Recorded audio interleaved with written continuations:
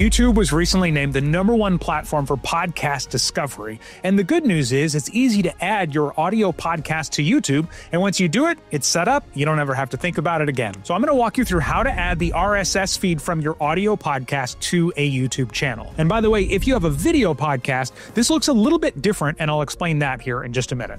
First thing to know is if you are setting up a brand new channel for this, make sure you go into Settings, then Channel, and then Feature Eligibility, and you're going to have to unlock all three of these, including Standard, Intermediate, and Advanced features. Now, the good news is this is also just a one-time task. They just want to make sure that you are a real human and you're not up to anything bad. So now I'm over in my main YouTube channel where all the features are unlocked, and to get to this screen, this is YouTube Studio, you just go to studio.youtube.com. Then you're going to click Create in this upper right corner here, and then click New Podcast. This means it's a podcast that's new to YouTube. Doesn't mean that it's a brand new podcast, right? So if you're already distributing an audio podcast, this is still what you want to click. Now that I'm here, I want to click this third option, Submit RSS Feed. So this screen is basically just going to walk you through exactly what's happening here. And what will happen is it'll take your audio from your podcast and it'll basically make it into a video by adding your cover art as a graphic that will show on the screen if somebody is listening to your podcast on YouTube.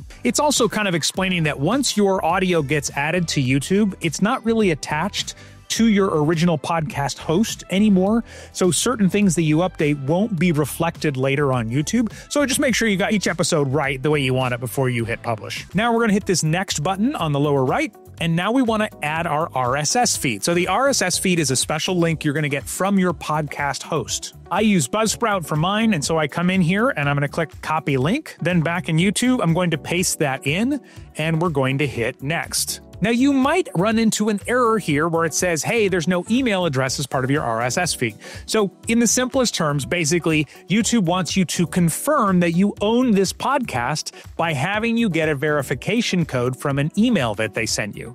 But some podcast hosts hide your email address, so it's not there all the time. So you may have to go into your podcast host settings and just say, hey, show my email address temporarily. Sometimes it'll have you unlock it and then relock it. Others will show it for 24 hours and automatically shut off again. So you might need to take that step. So you can see here now they're saying, hey, we need to send a code to this email address. So I'll hit send code. So now I've got this email. I'm going to go ahead and copy this code. You have 1 hour to get the code and put it in. Then I paste in the code, hit verify, and now it knows that this is my podcast that I'm adding to my YouTube channel. Now, there's a few more important settings that we want to look at here. There are 3 options. 1, upload all episodes in the RSS feed. So this would mean basically you want everything that you've ever published on the podcast, and this is probably going to be the option for most people. This second option is if you don't want all of your episodes uploaded, then you can choose upload episodes published since and then put in a date. So maybe you had a pivot in your podcast at some point and it changed focus and you only want the newer episodes. Well, then choose whatever date that happened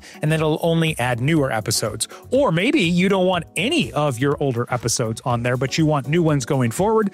Then you can click do not upload any old episodes. And this setting down here is going to be important if you've ever had any sponsors of your podcast. And I'm sure the laws vary from country to country around the world, but I know here in the US, if someone paid you money to have an ad in your podcast, you have to declare that in the YouTube version. So this essentially says, hey, you can, all of my episodes have paid sponsorships. You can click that, or you can leave it unchecked if you only have a few, but make sure you go through and designate that in those podcast episodes, because otherwise YouTube might shut your podcast down and shut your account down. By the way, if you only promote your own stuff, like you sell your own offers, nobody's paying you from another company to promote in your podcast, you don't have to check that. That doesn't count as paid promotion, even though you might make money from selling your own stuff. Now, there's a couple things over here on the right. The main one I want to point out to you is that they may not upload all at once. Depending on how many uploads you have already from the past, it may take a few days because they only allow you to upload a certain number each day. Okay. Once this is all set, we hit next. And now this is just letting you know that initially it's going to be private. So we'll go ahead and hit save here on this box. I'll hit done. Now here in Creator Studio, I can go to content, then I can go to podcasts. And here's the one we just added. You can see it still says processing and it's set to private. But once everything is updated, you can click on details and then you'll go through and change this to public. Now you could go ahead and do it now if you don't think anybody's going to come across it. But before anyone will see this or it'll show up in the YouTube Music app, you will have to set this to public. And then all of this information, the cover art, the title, the description, all came from your podcast host. Now, what if you have a video version of your podcast? In that case, you do not want to connect your RSS feed. You want to upload those on their own, because if you upload an audio version automatically through the RSS feed and a video version, you'll have 2 copies of every podcast episode. We don't want that.